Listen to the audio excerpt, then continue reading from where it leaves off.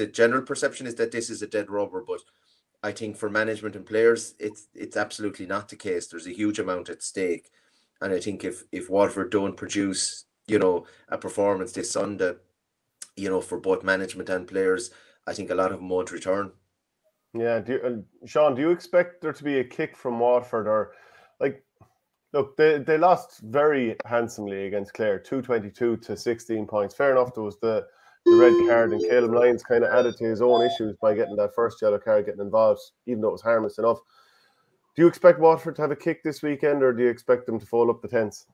I don't know. Like my father's from Waterford. Them up last year against Clare in Cusack Park. Yeah, my father's from Waterford, so I've gone to as many Waterford games as a child. I used to go see Brian there, and you'd meet his brother Liam, and you'd meet Mark, his nephew, there at the games. But like, I just feel that Davy has made him like there's no manliness about the way they're playing. Like, it's all kind of pushing out and trying to get free, and it just feels like when you're the way they're trying to play it, it's just no. I don't know what Brian thinks, but there's just no manliness about it in terms of like it's all kind of systemy and that sort of stuff. Like you just want your players to plow into the game and go hard. Like, and even this thing of clearing out their full back line for puck outs. And geez, like if I was tipped the weekend, I'd tell Mark, don't bother follow one of the full back line and stand in on the 21 and call their bluff. And if they want to go out the field, let them off, but you stay inside. But like, it's just some of the things, even when they got the man sent off the last day, like the next puck out, it was a 2v1, clear two lads inside the Waterford 45, and Waterford only one back. So I don't know what's going on. For all like this, what their systems and what they're practicing, like I just think they need to. And I don't know, Brian might know better than me, but like yourself, involved with teams. I was managing a team, and before we were going bad, and some of the senior players just said, "Hold on, there, you wait outside the restaurant for 10 minutes. We're gonna look after this ourselves now." Do I just think there needs to be an element of that the players just need to go, look, we need to go back to what we do and we do best. And like we haven't been too far away in the last couple of years. And, one bad result maybe against Cork last year and it probably knocked the stuffing out of them a bit. But I just think there just has to be something in Waterford the weekend.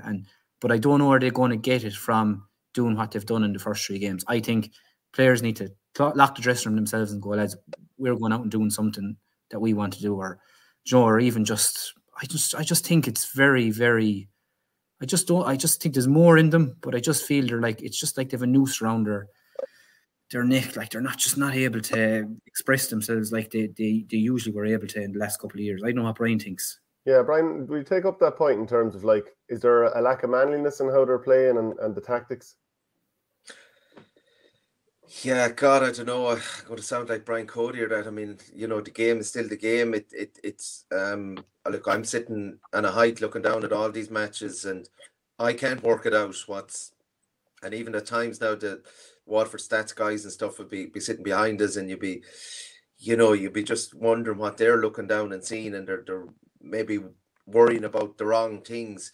At the end of the day, you got to get your best players on the ball as often as possible. You got to create chances. You got to create scores.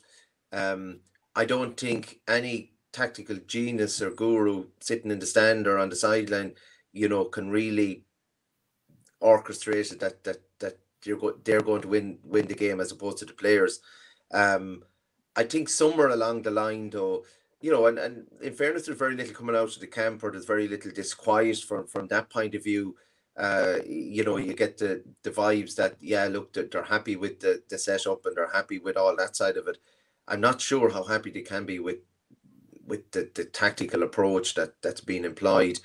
It's very difficult to see, where you're going with that. But I think you have to strip it back at some, when things aren't going well, you do have to strip it back. Somewhere along the line, even personal pride has got to kick in.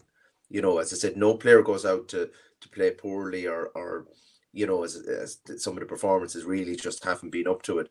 But they've got to find something this weekend. I don't think I don't think they can survive another performance where they don't fire a shot, they don't attack the opposition. And you know, look, we Waterford teams in general, you know, maybe it's a bit of a cliche, but they're probably our best when they're playing off the cuff, when they're attacking teams, they're going for it.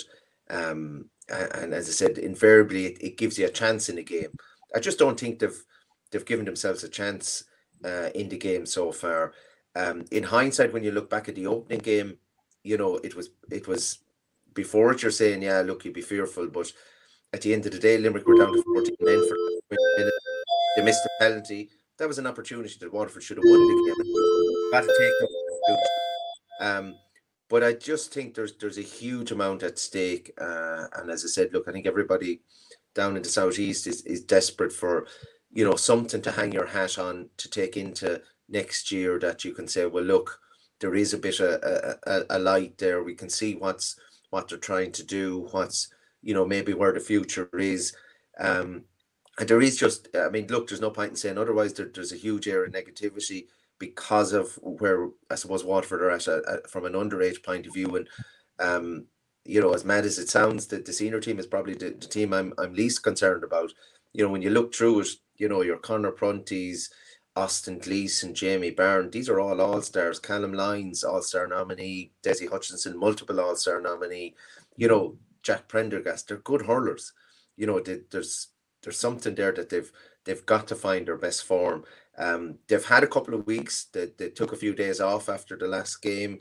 You'd like to think they're coming into the game fresh. You'd like to think that they've, I suppose, you know, shaken the fog from the cown as such, and that they're, you know, that they are going to go up to Semple Stadium and really produce something. Because otherwise it's you know, it can't be a case that, you know, bags are packed and they're planning on holidays and, you know, hurling in America for the summer or that. I think you know, in fairness to Jersey, their county deserves more than that.